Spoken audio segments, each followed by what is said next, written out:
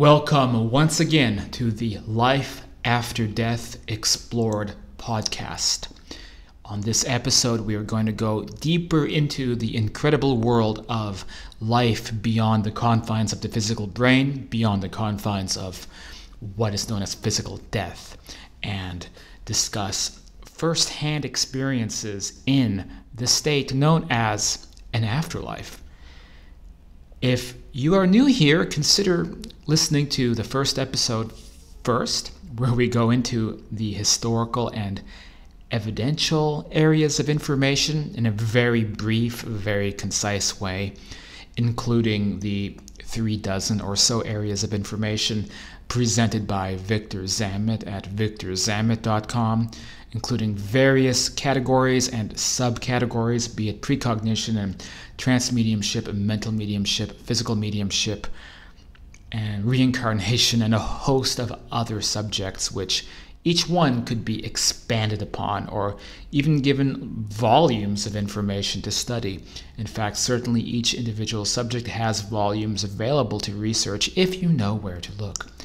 So as I am basically saying, it's a incredibly vast subject covered not very extensively. There's not many people presenting this information to the public, and that's one reason I do the work that I do. With that said, if you are interested in these subjects and the fact that you're still listening makes me think probably you are, then consider the different ways to get involved.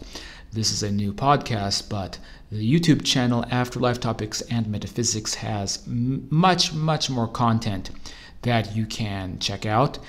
The Facebook group Afterlife Topics and Metaphysics is a big community of people discussing these issues, and I draw inspiration and stories from the people on that group who share their experiences and share their ideas.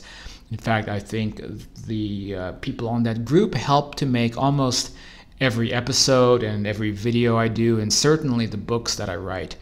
As for the books, we have Understanding Life After Death and The Afterlife and Beyond.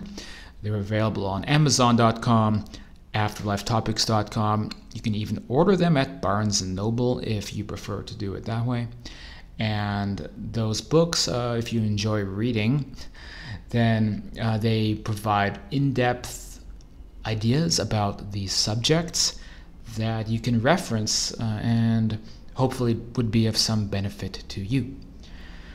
With that said, on this episode, we are going to go in a different direction from the first episode, which was a brief summary of the evidential areas, and we're going to turn to the journalistic side.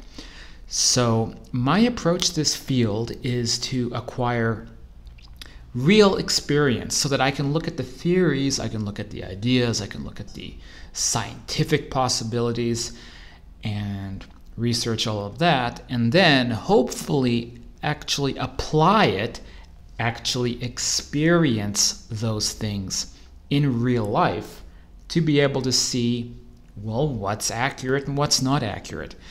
This is a journalistic process. It's about reporting. It's not about gaining scientific credibility. I think both of these things kind of have to go together. And as such, it is prone to subjectivity and error. But basically, you are trusting me as a reporter of information, as somebody providing anecdotes that you can use to critically evaluate the subject, not necessarily to definitively say it's this way or it's that way, but that you can look at, study, compare to other people's experiences, and maybe it will help you get a clearer understanding. Or if you are able to have your own experiences, then you can ping pong off of the ideas I presented on this podcast, and maybe you can use that to get a better understanding, or possibly even ask people on that side questions that you can derive from this podcast or things that you've heard me talk about. That's the way I approach this subject, and it's the only way that makes sense to me. Interestingly, I first became interested in all of this when I was about 12 or 13 years old.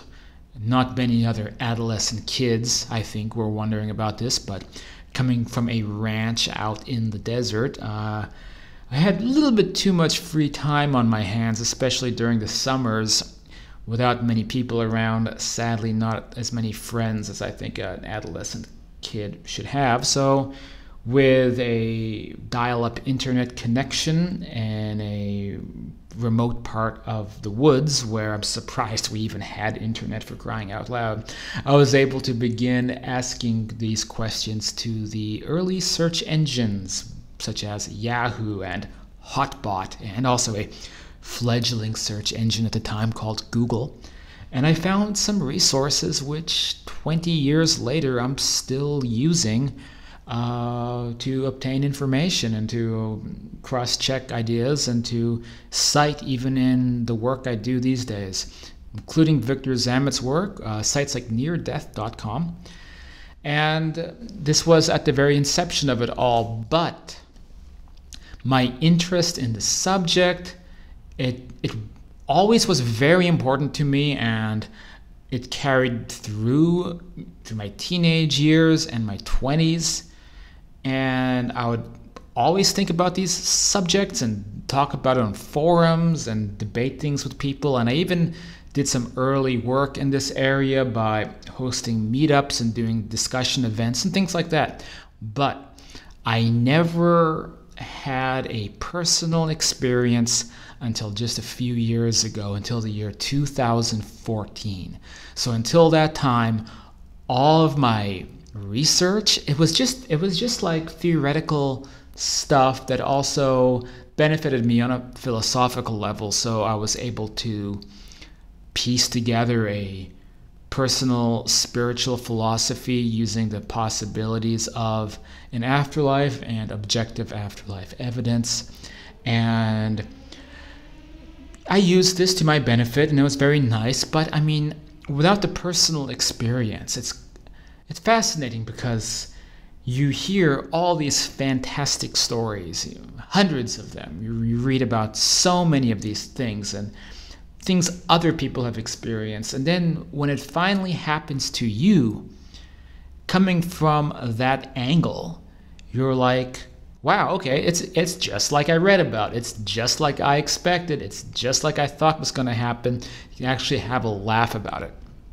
And that's kind of what my reaction was when I began having out-of-body experiences and astral projection experiences. By the way, if you just heard like a giant 747 airplane go over, I don't have the benefit of having a sound booth, and I'm in Malaysia recording this in a little apartment, and for some reason, I think the airport is kind of close by, and so I get these giant airplanes coming over and crashing through whatever I'm doing. But anyway, 747s aside, what I was saying was, you get this perspective of, about all of these concepts, and then you get to experience it firsthand and just have a laugh that this is exactly like I thought it was going to be.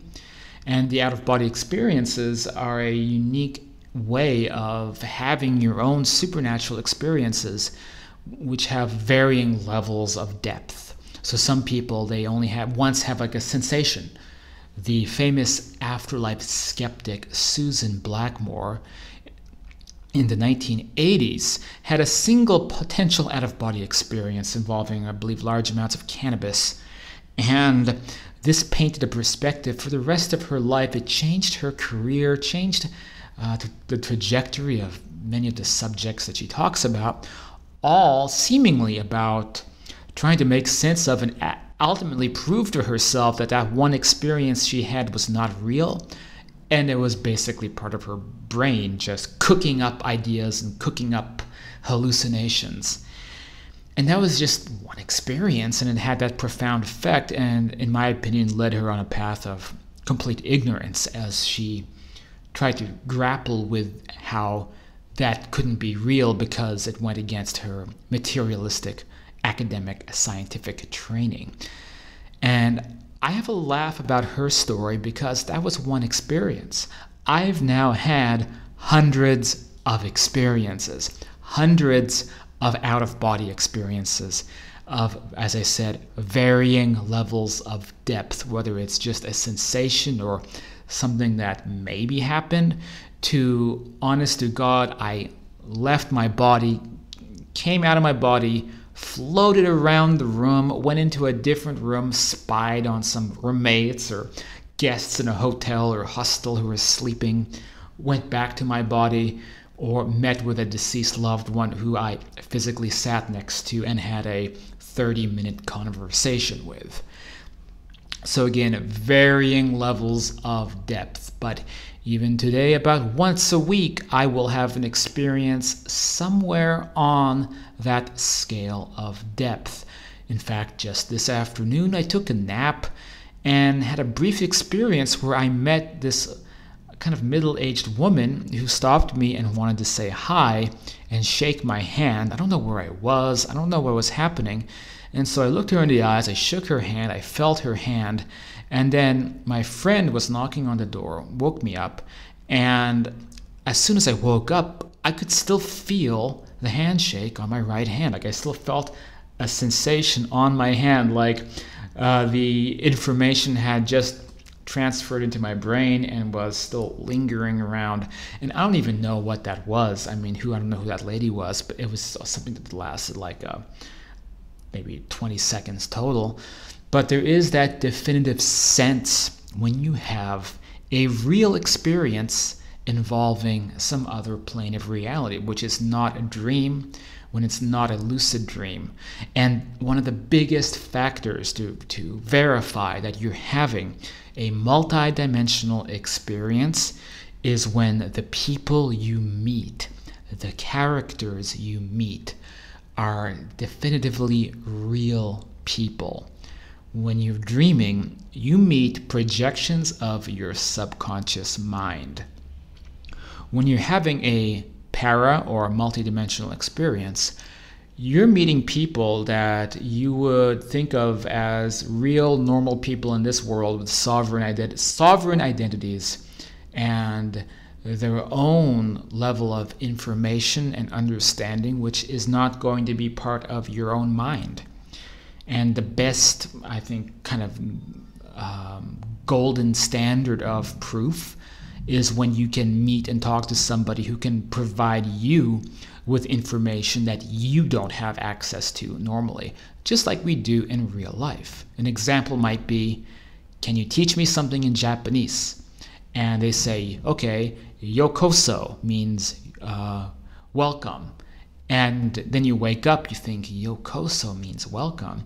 You scramble for a dictionary, you look it up, and then there it is. And you find out, like, I would have never known this, but I just met somebody while I was asleep who provided me objective, detailed information.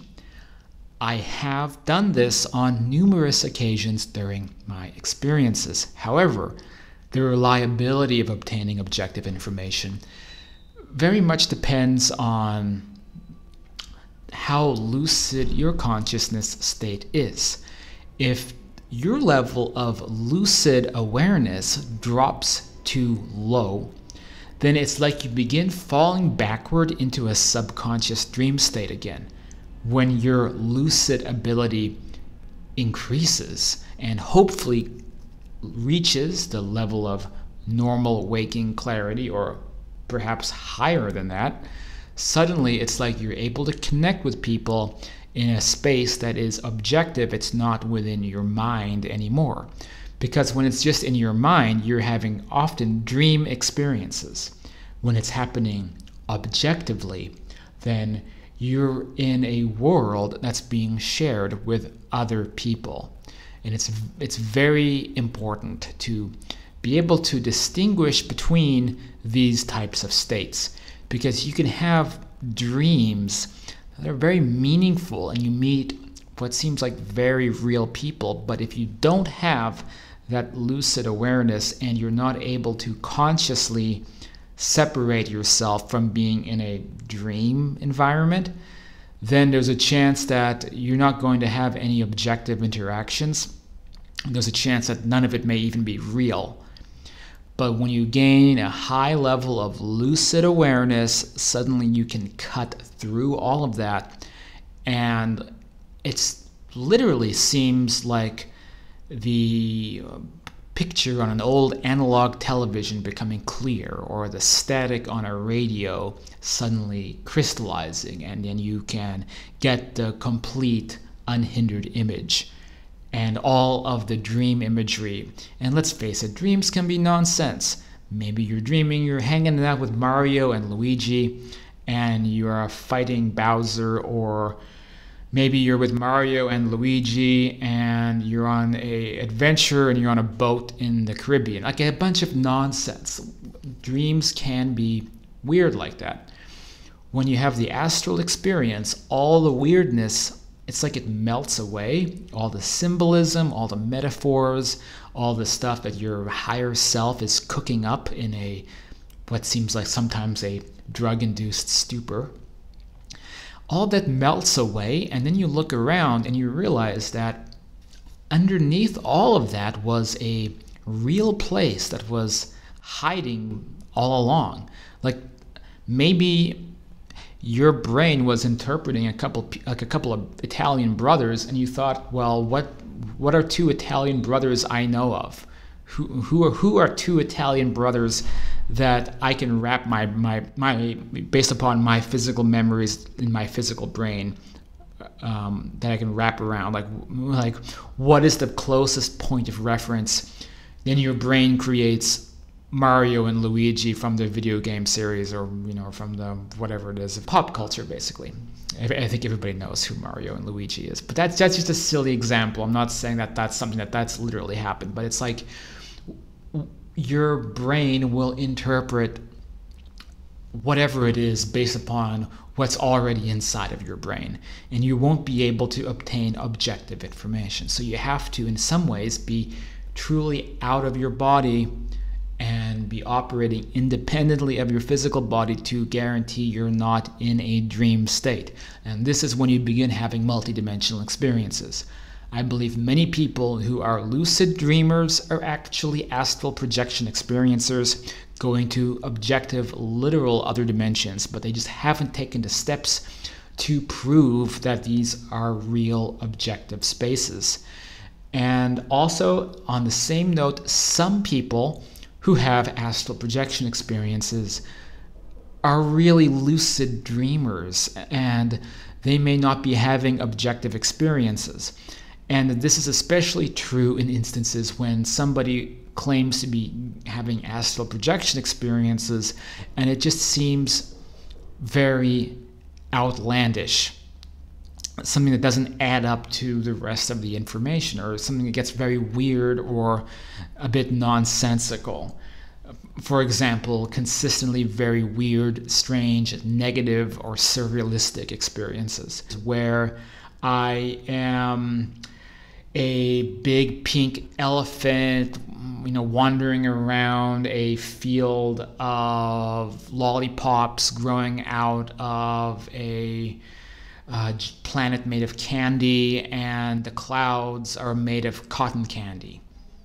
Okay, so when you get like these weird reports, I think, well, this is either an objective plane of existence in the astral spectrum that for some reason people created this realm to be able to explore, or it's a concocted inner world that is not shared by other people. So it's like a whole planet, candy planet, population 1, just yourself. For whatever reason, your higher self cooks that place up so you can live out some weird fantasy that maybe came about from a past life or some past life memory, or just some weirdness like that. So it's not always certain what information you're getting.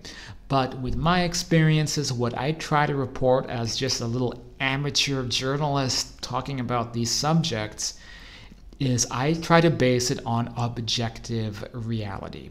And look, God bless the pioneers and the best people in this realm. People like people from the Monroe Institute, people like William Bullman, of course people like my friend Jurgen, who I think are all the best sources of information about out-of-body experiences, the best sources of information for learning actually how to astral project, and they have the coolest stories of anybody. And they all really are the best people in this field. And of course, Robert Monroe has passed away, but I'm referring to Bullman and Jürgen and others, other veterans in this area. But I will say that I approach this subject differently than the Monroe Institute. I approach it differently than great philosophers and meditation experts like Jürgen. I approach it differently from, I suppose, a lot of people, in the sense that my goal is to connect with other people and to objectively prove their existences. I totally get that meditation and inner development and spirituality and learning about these advanced concepts is very important.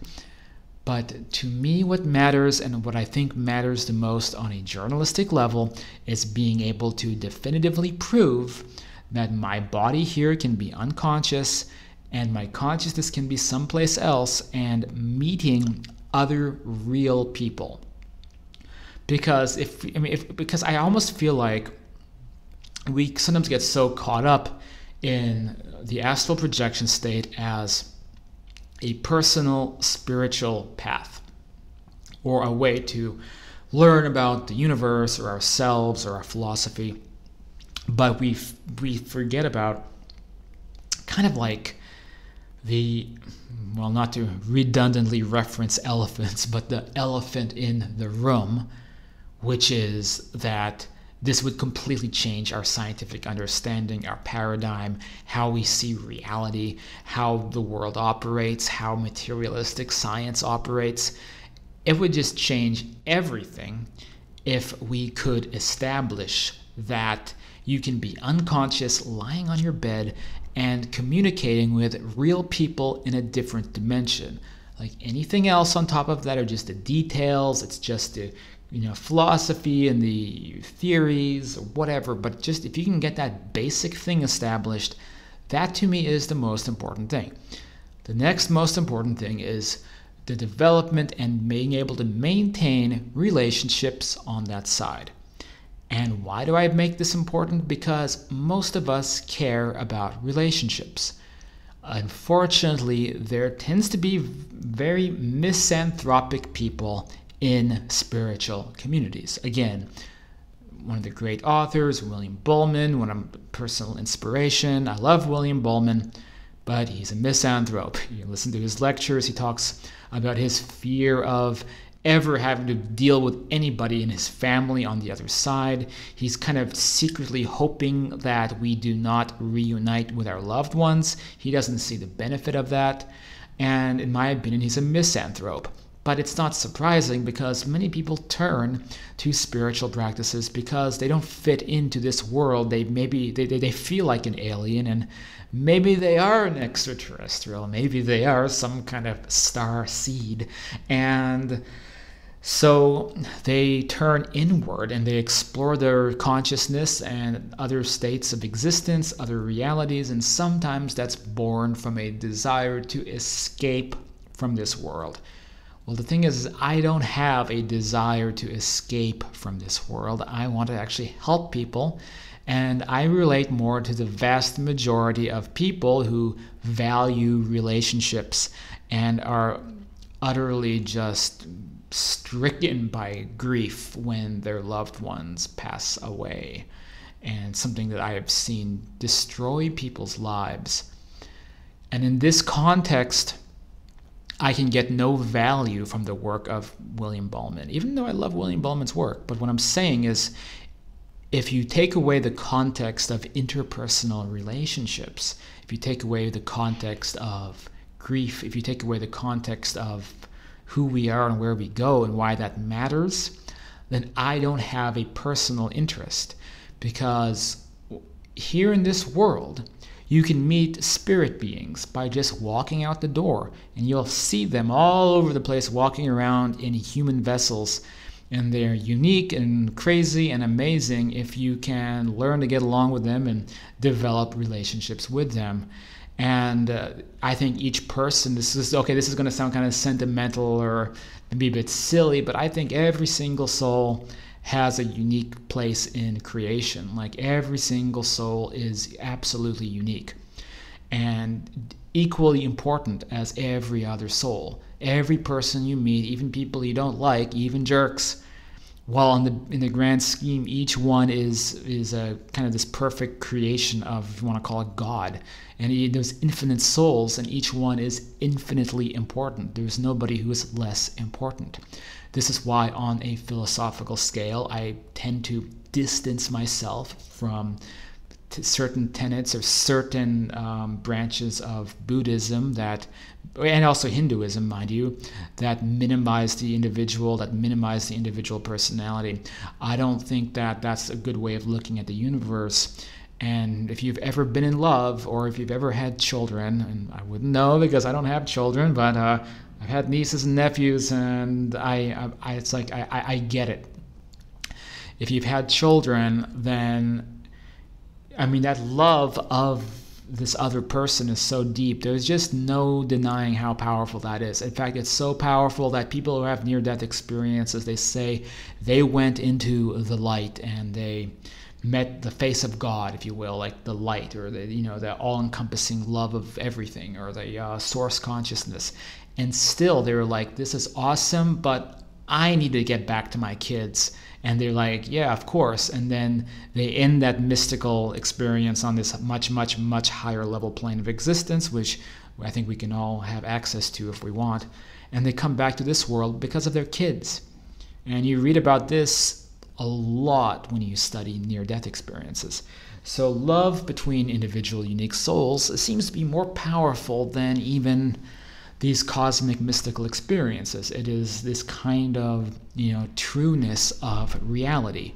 So if you present to me research or a philosophy or a religious idea that minimizes all of that, or says that when we pass away we become formless consciousness that has no personality and no identity and is just pure bliss floating around for eternity, or whatever, all these New Age ideas, I have no interest in that, because I think that it's misinformation. And I think a lot of it is people who are kind of misanthropic, and then they approach the subject from that angle. They don't put value on other people. But let me tell you, you can practice all of these experiences and practice meditation till the day you kick the bucket and transition to that side. But if you can't learn how to love other people and have basically mystical experiences just through your relationships with others, then I don't think you're really developing on a, quote, spiritual level at all. So I'm just revealing this so people listening who are new to my thoughts and ideas know where I'm coming from. So when I have out-of-body experiences, I care about the identities of people, who they are, what their stories are, where they're coming from, what they have to say, what they have to tell me about their lives, and becoming friends with those people. Even unlikely instances, even like weird, like non-human entities that I've met and things like that. I'm still like, well, this is still an individual soul, infinitely important, created by the one infinite creator, as a fractal representation of existence, and this person's existence is as important as every other person's existence, and it's completely original, completely unique. It's my job to learn about this person and tell their story. And that's what I care about. So I don't care about expanding my consciousness to the 18th dimension so I can obtain superpowers and be an all-enlightened being, so that I can go on Facebook and brag about how enlightened I am and go to some yoga seminar and talk down to all my students because I'm more enlightened than them, or whatever it is that, quote, spiritual people do. I don't care about any of that stuff. I just care about connecting with people, learning about people, proving that other people can exist in different dimensions, that we can go to them, meet with them, interact with them, and go to those types of realms ourselves and settle into new lifestyles after we pass away here. Okay, With that said, here at the 30-minute mark, I will now go into talking about some of my experiences and what lines up and what doesn't in regard to the objective information about an afterlife. So my first major experience was in 2014, as I said, and it was very unexpected because I wasn't expecting that I would suddenly start having out-of-body experiences. I've been learning about an afterlife for a long time. I knew what out-of-body experiences were. My brother, when I was growing up in rural Arizona, my older brother talked about his out-of-body experiences. Those didn't work out so well. They became very negative experiences, I'm sorry to say. And in a future episode, I will talk about how to not end up like what was happening to my brother. But I knew about them. I knew what it was. It wasn't the forefront of my interest, partially because I found NDEs and mediumship communication and physical mediumship to be more interesting subjects. But I was aware that it was possible to maybe have real experiences in like an afterlife yourself without having to be having cardiac arrest. It's possible. Some people claim they could actually go to the other side and come back with information. Or that some people even would say that they go every single night, and they go to the afterlife, the astral plane of existence, higher dimensional world. They come back with information. So I knew about all of that. Never experienced it. Wasn't expecting to start having it happen until it happened, and I believe I was taking a midday nap. I would come to find that I am most inclined to have OBEs during midday naps. I don't know why. Other people have said the same thing. Maybe it's something for you to take note of if you're hoping to have an experience like this someday. I do think that there is some statistical increase if you do it at 1 o'clock in the afternoon, given you're kind of tired.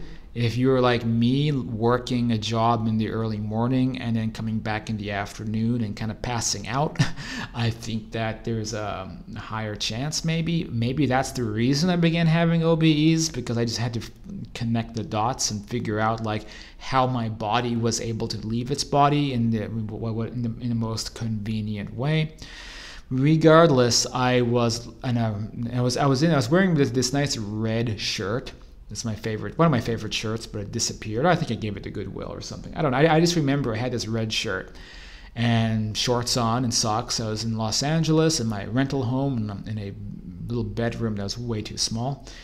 And on my little single bed, and I lay down, and something started happening. I felt a weird physical sensation come over me, like an energetic feeling, like almost like a spinning, and like this, just this energy that quickly went over my body.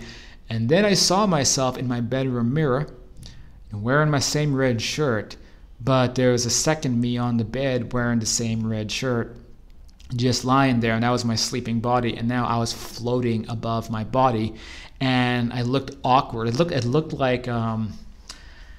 like I was trying to keep balance because I had my arms out. It's like, woo, where am I? I can't believe it. Why am I floating around? What's happening? Like, that's what I was thinking. That's what I was feeling. And then something was pushing me up, and I went above the mirror where I was floating in the room. And then suddenly I was in the attic of the house.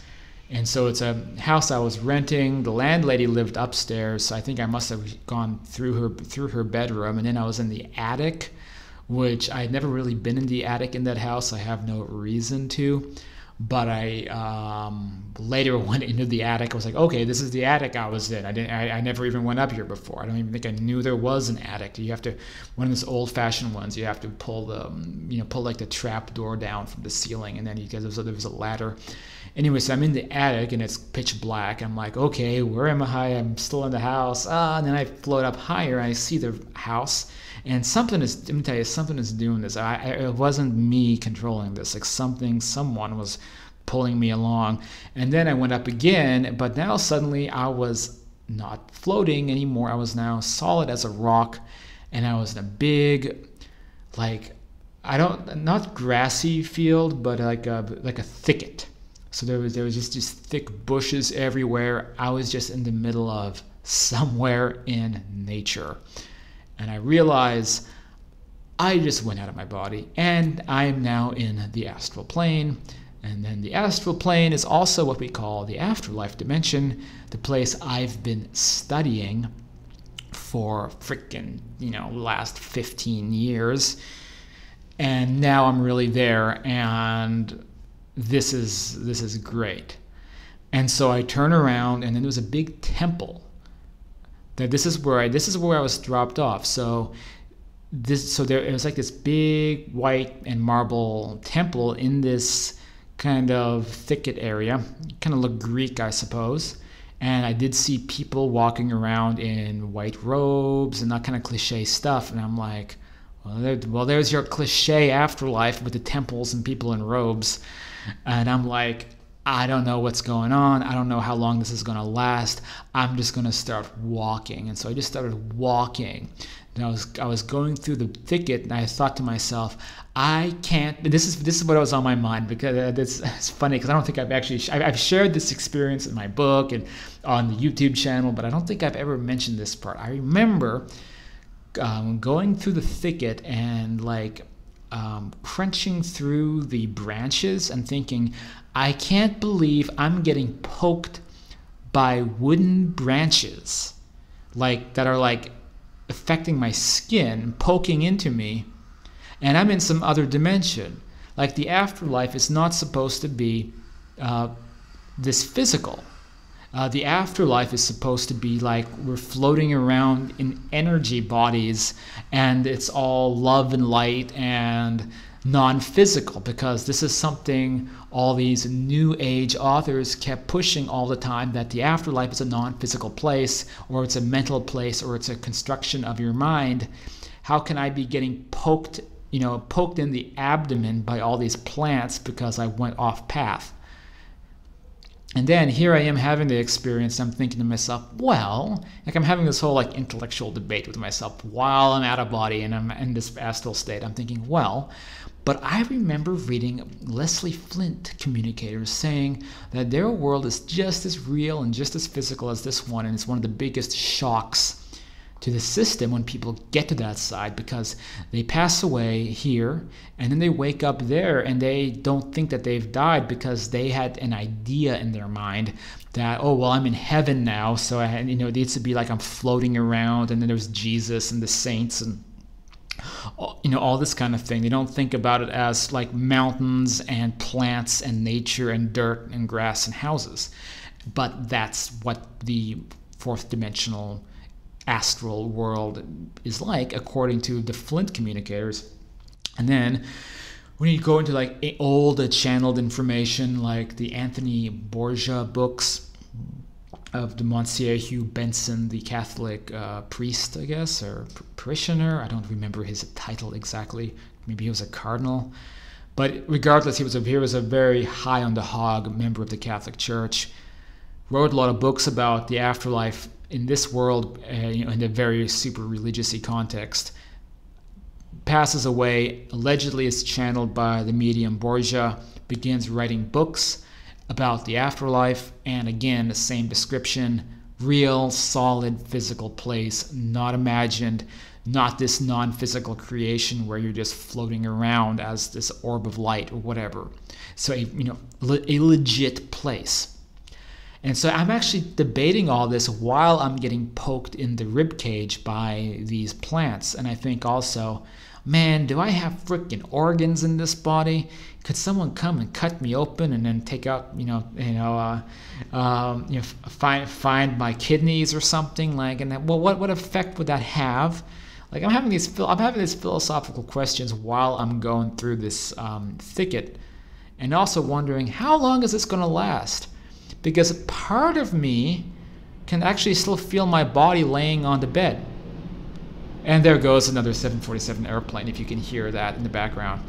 But anyway, part of me can still feel myself laying on my bed in LA. Like the little piece of me, I almost felt like I could reactivate myself and shoot back into my body. I kind of felt like I was in control. but it was still just as real and lucid as being awake in this world. So it's like almost like being in two places at once. Later on, I would find this to be a fairly common phenomenon and not at all unusual, because you're not dead. You still have a body that's just sleeping, and you can be conscious of both things at the same time. That's normal. So anyway, but nonetheless, I'm still going through the thicket, and then I get out from the thicket. I find a road, and I think, well, I'm on a road. I'm going to go this direction. Now, something happens around this point, and I think it has to do with the nature of the brain or psychology, but it's like the amygdala takes over, because I go through this excitement phase, and I'm thinking about where I am, and I'm thinking about, this is just like all the stuff I've researched. I'm really here.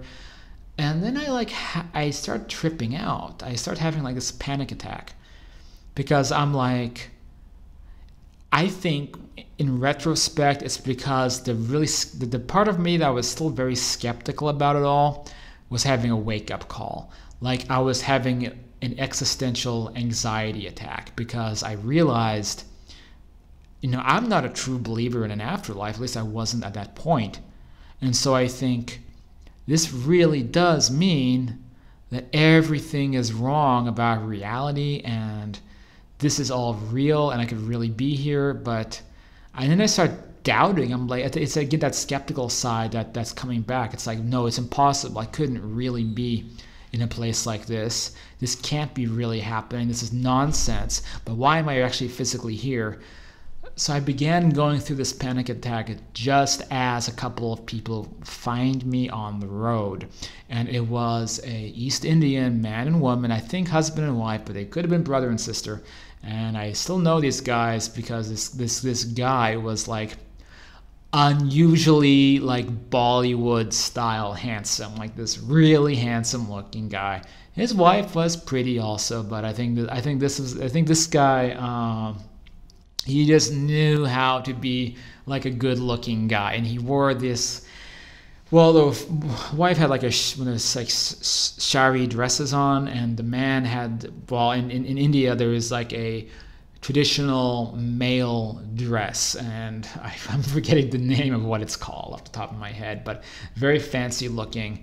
And his was like cream colored or burgundy colored kind of, and had a lot of like fancy designs on it. Anyway, the point is, he found me now walking toward him and having this, being in this, falling into this anxiety attack. And he says, hey, and he puts his arm aside. It's like, welcome to the afterlife. You're here.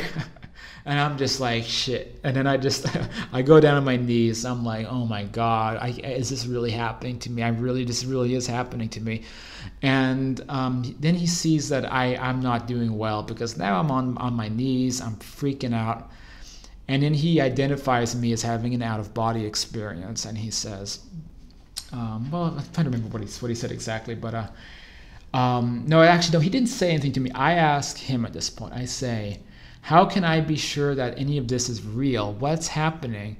How could this be a real solid place? It's not supposed to be like this. So this guy, and his wife, he kneels down next to me, and he has a chat with me, and he says, look, you're having an out-of-body experience. And I nodded. I'm like, yeah, I am. And he said, as these experiences begin happening to you, there's some things you have to keep in mind. And I'm really paraphrasing here. I have the exact dialogue written down someplace. It's not next to me at the moment. But to paraphrase what I remember him telling me, it was that you may start having a lot of these experiences. You may find yourself able to, be in two places at once, to be in the earth plane and to be here, in this world. And he said that as you explore this world, you will find that it may not always seem like it's complete reality. It may not always seem like you're completely here.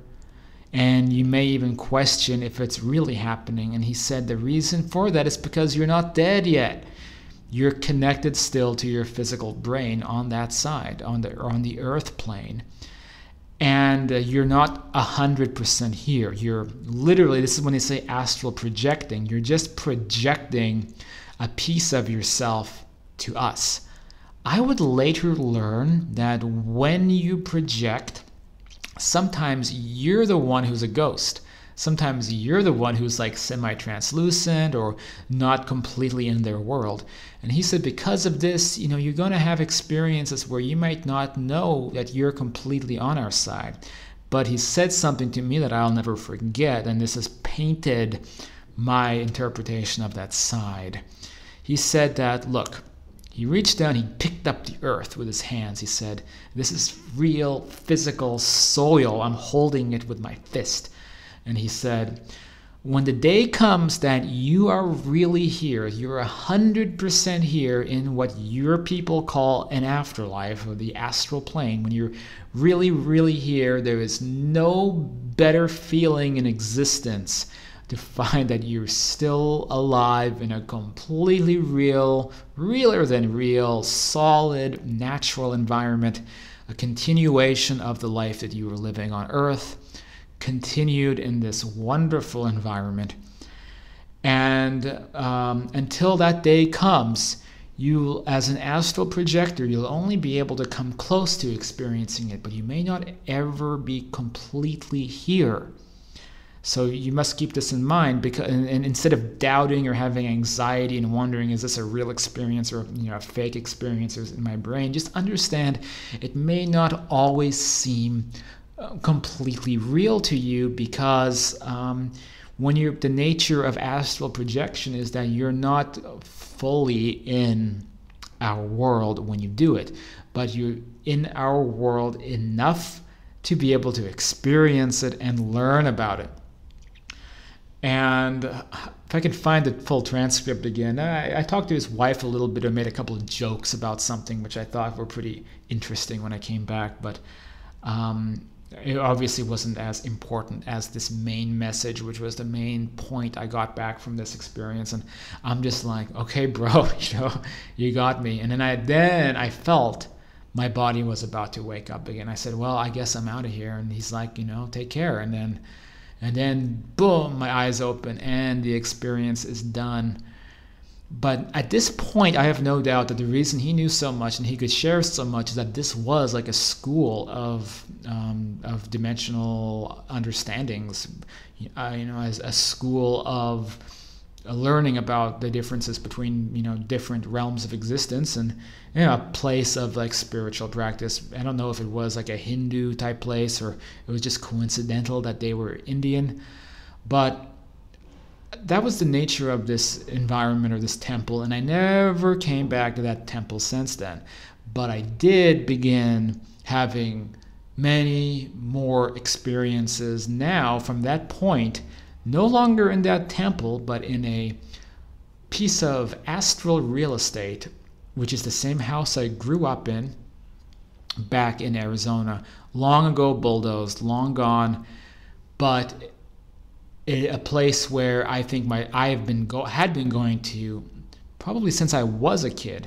At some point, and this is something you learn later on doing this, and also you can go into Spiritist literature, it talks about this, that basically our houses, the things we care about, kind of replicate themselves onto the astral plane in a real patch of, I call it astral real estate. So I don't know who facilitates it or how it happens. Maybe we do on the other side. Maybe our guides help us. I don't know how, but they will help take a house we have here, something we like or enjoy here, to the corresponding physicality location on the astral earth, and then kind of copy and paste it all over.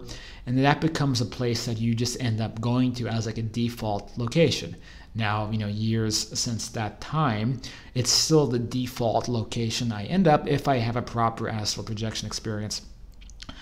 And it's also the default location that members of my family go to, whether it's my living brother, who I sometimes see when he's sleeping here, he projects into this place, but also all the members of my family who suddenly passed away not long after I had this experience. First, my mom passed away, then one of my brothers, and then my father passed away. And by the time my mother passed away first, I'd already had countless out of body experiences and a lot of crazy things happening, which I would have to get into a different time. But I was already well versed enough that I almost immediately began communications and meetings with my mom, not only where she went to, which was like a hospital or a psychological healing facility on the astral plane, but when she got out of that place, I was able to meet up with her in the astral replica home and talk about important issues with her. I mean, she could talk to me about what she went through in the hospital, how she felt, things she wanted to get off her chest and communicate with me about. And then eventually start to have kind of this normal relationship where I would astral project into the same family home and be like, "Hi, Mom." And then she would like make me food, ice cream, or she'd cook something, or minestrone. I, come and then, we'd eat and sit and talk, and maybe it only lasts like 15 minutes. But, I'd always be very pressed for time. Like, look, I'm going to snap out of this any minute. So let's just do the most we can as quickly as we can. I think sometimes it's led to a little bit, some small arguments because I'm like, "Mom, don't go to the garage to get something right now because I'm here and this experience is going to end any minute, and it might be a month and a half until I have another proper experience with you again. So just don't, let's just make the most of it and talk and share as much as we can before I snap out of it." And then, so we could have the experience, talk, hang out. And then usually again, 10, 15, 20 minutes later, I start feeling my physical body on the bed a little too much. And I'm like, crap, it's about to end. Anything else you want to talk about? We talk, we catch up, and then it's done. And then, maybe 6, 7 weeks later, I might have a similar thing with her again. For a while, she was visiting me. And so she would come to my bedside while I was not completely out of my body, just like maybe partially, just enough to see, hear, and talk to her, typically telepathically. And she would very physically be on my bed next to me. We'd talk. But I came to find that with spirit people, they are not big fans of coming down to see us. They really prefer it if we go to see them, because to see us, they have to go to this place we call the ethereal zone. It's a place in between the astral dimension and this dimension.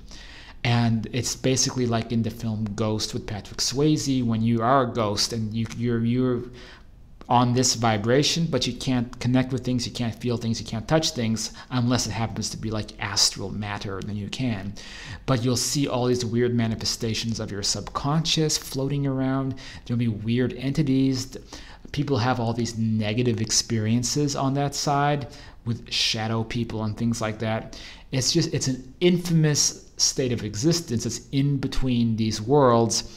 The Greeks would call it Hades, or we would also call it the nether world. And the nether world is not a place that they want to go to, but they will if that's the only way to make contact with us.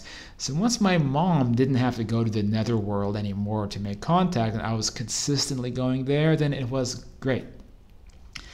Yeah, now years later, some people say that our loved ones become unreachable because they merge with source consciousness, or they get devoured by the light, or they disappear, or they whatever, that there's only a small period of time when we can meet with our deceased loved ones. And to that I say it's a bunch of hogwash. I do think that sometimes our deceased loved ones will shall we say go to a different realm that we may not have access to. I think this can happen, but the party is at the astral earth plane. Now, upon retrospect and some interesting revelations as of late, I do believe that the typical type of environment I go to is what the Monroe Institute would call Focus 27, which is a kind of quote heavenly environment because it's much nicer than this world. But it will come as a shock to people because even if it's much nicer and everyone communicates telepathically and people can fly and teleport themselves, there's still so much about it which is just shockingly similar to this world. people work in jobs and you're like, why are you working a job where you're flipping astral hamburgers at an astral McDonald's? Because sometimes people just continue doing what they're the most comfortable with, and so people may just continue their lives on that earthly plane of existence, one that looks like our world, for I'd say indefinitely, unless somebody has a real calling elsewhere. And I think you especially see this with so-called star seeds, people who are incarnations of, say, extraterrestrial races. Like, they may go to some different planets, some different plane of existence, and yeah, they may disappear, or at least not be immediately reachable. But I think most of the time, your deceased loved ones are in this astral state that I first experienced at that temple with the Indian couple, later experienced many times at the astral replica home, and many other places and environments and realms over the years, as I've documented elsewhere. And that is the fundamentals, because that same astral condition is the same one described by spirits, same one described by mediums, same one described by spirit people all over the place, dating back through spiritualist literature. Same place. When you're there, it's pretty darn normal. You have technology, TVs and internet and food in the fridge, and you get all these special perks that come with like this fourth, possibly fifth dimensional existence, being able to teleport around and communicate telepathically. And my mom says she can even be in like 4 or 5 places at once. Like, she can replicate her consciousness, all this crazy stuff that we cannot do. But if you put all that stuff aside, it's still a normal freaking planet with, frankly, and this is be a big shocker, there's a lot of weird stuff I've discovered having these experiences, but some of the weirder ones have been from turning on the television, seeing nightly news programs, a TV host talking about something happening in China, but not our China, astral China. Finding out that figures from history from 1,000 years ago are like living and active on that side. Imagine going to Italy and seeing a presentation by Julius Caesar. That's what it's like on the astral earth. So you better believe it's, by comparison, it's unbelievably exciting with so much stuff going on, especially considering the context of everyone who passes away here, at the very least, has access to that level of existence. Even, I think, people who are like, super advanced, holy, mighty souls who advanced to, level 17 of the spiritual planes of existence, and they are now omniscient, omnipotent. Even that person who advances so far, I still think they can project themselves down to the astral plane. So it is like this huge, just like smorgasbord of different souls and civilization and things happening and all of this, and there's so much of it.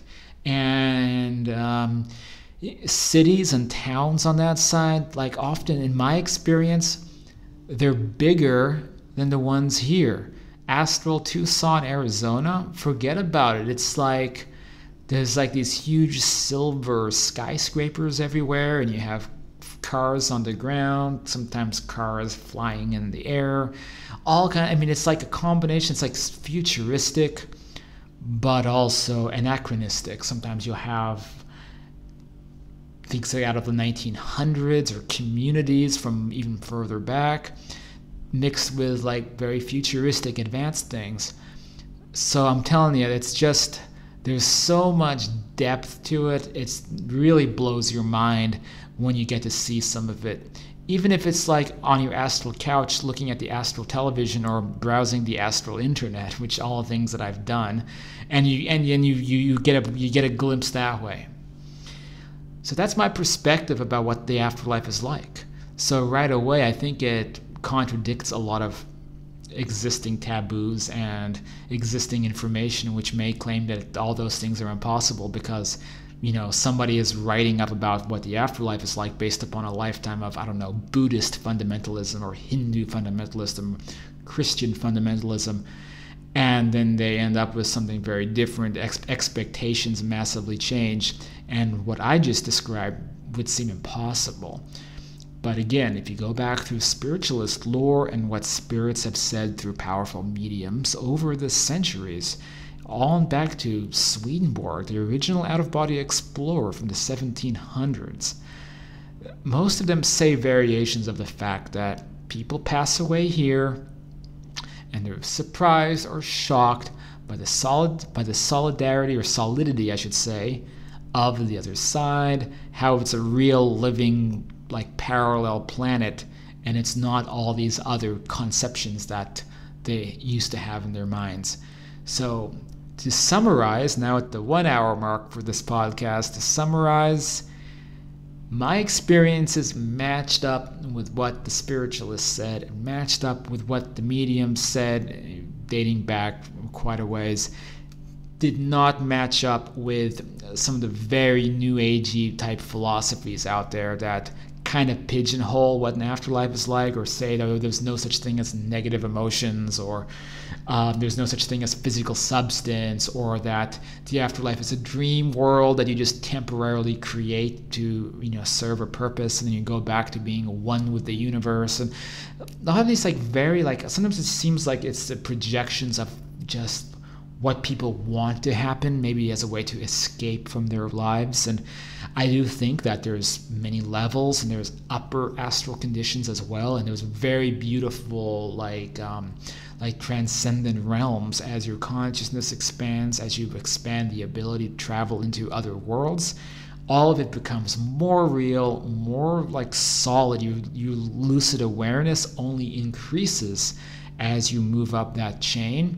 And even as your consciousness expands, you become more aware of your greater self, or your quote higher self. And as you become more in union with these things, you only become more you. You become more of an individual. You become a greater embodiment of the divine than you were before, as opposed to what you hear about in religious areas and religious interpretations that say it's the opposite. You become less of what you were. You become less physical. You become less substantial, less individual. Your quote ego dies, which is one of the most misinterpreted words in the English language, I think. People thinking that this means that you become less of who you were, your identity goes away, and on and on and on. And it's the opposite. It's like you become a greater representation, a more powerful entity, a more powerful you. Your personality becomes more uninhibited, more pure as you advance on a spiritual level, as you come into concordance with the divine creation that you are. Again, same stuff I read about in spiritualist literature and resources like Silver Birch, for example, and some of these great spiritual teachers. Like it all just my experience is it all just lines up with all this stuff. And so at the end of it all, I'm like, okay, well, I guess that was all true then, because I've gotten to see it for myself. And that's it. That's the end of this podcast. I hope this was useful to you. I encourage you, if you like the work I'm doing, to become a patron at patreon.com/afterlife topics. Without the help of patrons, then I won't be able to keep doing this kind of work, podcasts, videos, and books, because it takes a lot of time, a lot of energy, and so I typically don't work a full-time job if I'm committed to my online stuff, and my finances take a huge hit. I live out of a backpack, travel Asia, travel the world, but I still need that assistance to be able to keep going with these projects, or else that the show will have to come to an early end as I focus on terrestrial means of supporting myself again. But even if I want to live like a happy little impoverished nomad for the time being and focus on this stuff, it's one of the reasons I left USA about a year ago now, because I wanted to try my best to support myself with this kind of work in my books and just focus on this and live a very humble life and see if it adds contentment, happiness, which it has. So special thank you for some of you guys out there who have made that possible. A couple of the super patrons out there, you guys know who you are. Well, I'll just I'll just do a quick shout out, Bentley and Molly. Thank you guys, and others who have contributed a lot in this area to allow me to keep producing content, working on new books, new projects, new videos, and managing the community. So thank you guys for making all that possible. And thank you, listeners, for hearing this podcast tonight. And we will have a third episode coming out in the near future. So if you happen to be listening to this on iTunes or any other podcast avenue, please be sure to subscribe or like it or share it or any of those things to stay in touch and to get the word out and to be on top of new updates as they come along. If you find this topic